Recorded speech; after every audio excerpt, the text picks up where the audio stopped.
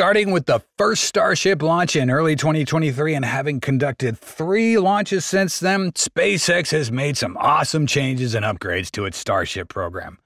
One's gotta ask if any other rocket company could do what SpaceX has done in just a year.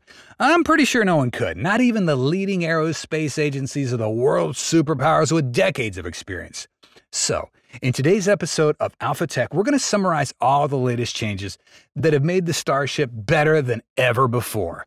And before we get into the main content, we also want to say thank you so much for supporting our channel these last 3 years.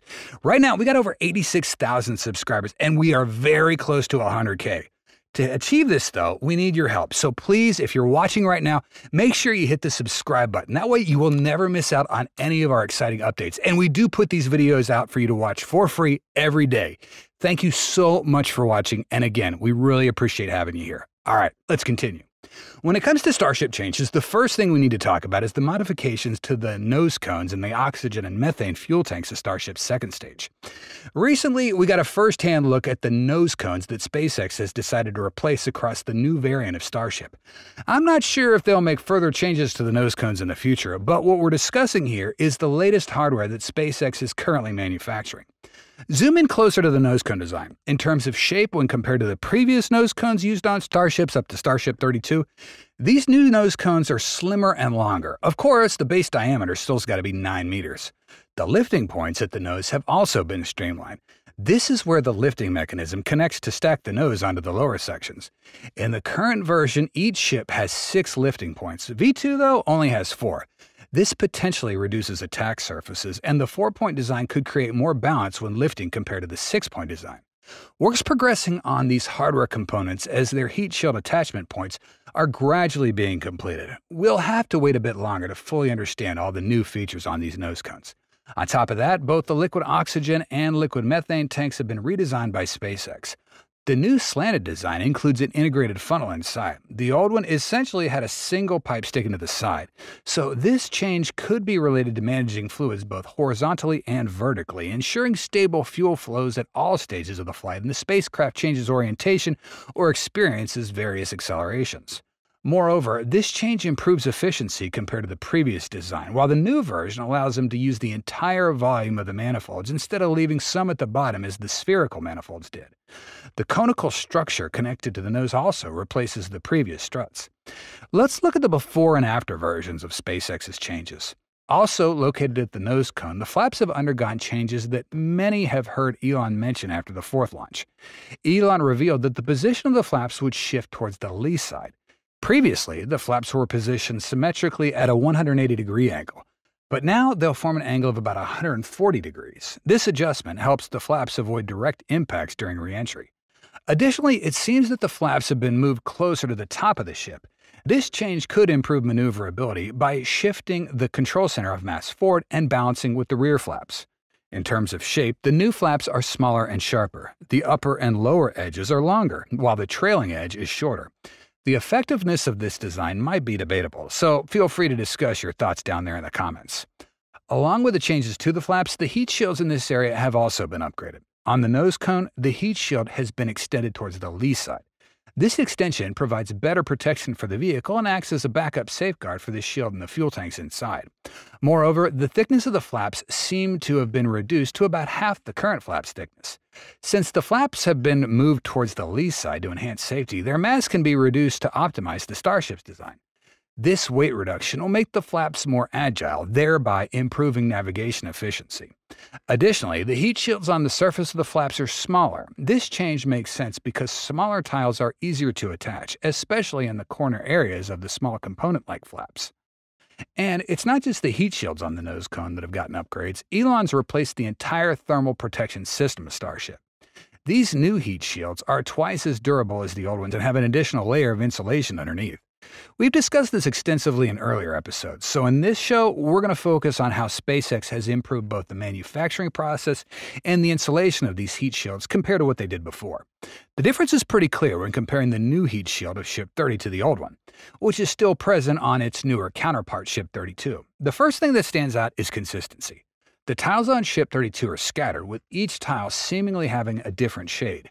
In contrast, the heat shield on Ship 30 is much more uniform, differing only in the application method, particularly near complex areas like welds and sensor tiles. Some of this might be due to SpaceX's engineers immediately changing the production process, as SpaceX often does with other components like their engines. Another possibility is the inconsistency in manufacturing methods. SpaceX still has plenty of experience in producing expendable heat shields, but mass-producing large reusable heat shields, well, that's going to require some initial learning. Either way, it's clear that the tiles on Ship 30 are much more consistent. Speaking of the new heat shield, Ship 30 might be the first to be equipped with this heat shield, but it's certainly not going to be the last. Of course, the change in height is something that cannot go unmentioned. The new version of Starship will be taller than the previous one. In fact, we learned about this when Elon announced two new versions, Starship V2 and V3, in April. While V2 is only 3.1 meters taller than V1, V3 has a surprising height, clearly representing an extended version. Starship V3 will stand about 150 meters tall instead of the 124.4 meters of Starship V2 and 121.3 meters of Starship V1, and it may even be taller than the current launch tower right now at Boca Chica.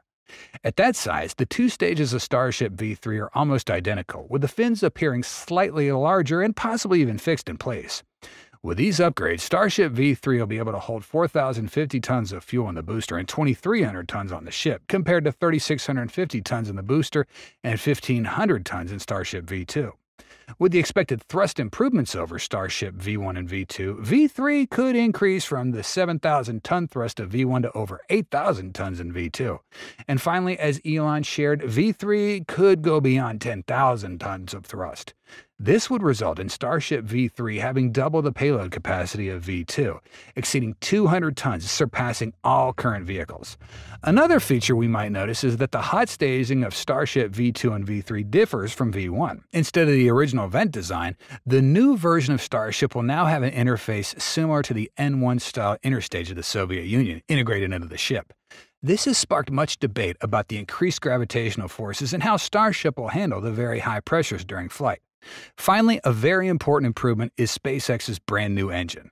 SpaceX's groundbreaking design approach with a Raptor V3 engine is reshaping the aerospace industry. This approach is not just about improving existing technology, it's a comprehensive redefinition of how we think about rocket engines. One of the most important aspects of the Raptor V3 is the integration of components. Instead of having many separate parts, SpaceX is using advanced 3D printing technology to create complex structures with built-in functionalities. This not only reduces weight, but also improves reliability by minimizing the number of potential failure points. The removal of the external heat shield is a remarkable breakthrough. Instead of relying on external protective measures, SpaceX has designed the engine to withstand extremely high temperatures on its own.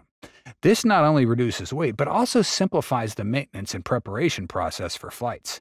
SpaceX's focus on reducing the number of sensors is also noteworthy. While sensors are typically considered essential for monitoring engine performance, they can also be a source of failures. By designing an engine capable of self-regulation and tolerating some faults without external intervention, SpaceX is greatly enhancing the overall reliability of the system. In terms of performance, the improvement in the specific impulse of Raptor V3 is impressive.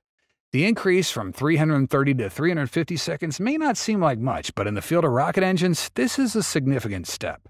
It means that Starship will be able to undertake longer missions or carry more payloads with the same amount of fuel.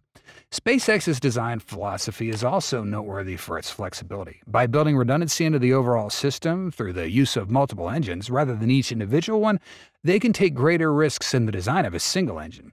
This allows them to push the boundaries of performance and innovation. Finally, SpaceX's approach to rapid and iterative development is changing the way the industry operates. Instead of spending years on a perfect design, they continuously improve and adjust, learning from each iteration in flight. This allows them to progress much faster than traditional methods. In addition, the new Raptor engine is breaking records in terms of performance. Although we don't yet have specific figures for the vacuum version, it's expected to have a superior specific impulse. Surprisingly, despite these significant improvements, the new engine's lighter than its predecessor. From 3,530 pounds, the weight's been cut by 170 pounds. An impressive achievement for a machine that can consume several tons of fuel a second. This weight reduction was achieved by eliminating unnecessary components and applying advanced manufacturing techniques. SpaceX has minimized the number of flanges and welds, creating a more seamless structure. This not only reduces weight but also improves reliability by eliminating potential failure points. However, the new design also brings challenges in maintenance. Elon has admitted that in some cases, the only way to access internal components is to cut the engine open. This is a trade-off SpaceX is willing to accept to achieve optimal performance. With 35 engines on a Super Heavy Block 2 or V2 booster, the total weight of the engine system, including related hardware, is about 60 tons, over a quarter of the total weight of the whole booster. Musk has mentioned that there are still many opportunities for further optimization, especially in reducing the weight of the hardware and the onboard propellant supply system. These improvements illustrate SpaceX's revolutionary approach to rocket engine design, where every gram is calculated and optimized for maximum performance. That's all for today's episode. Thanks so much for watching, and see you next time.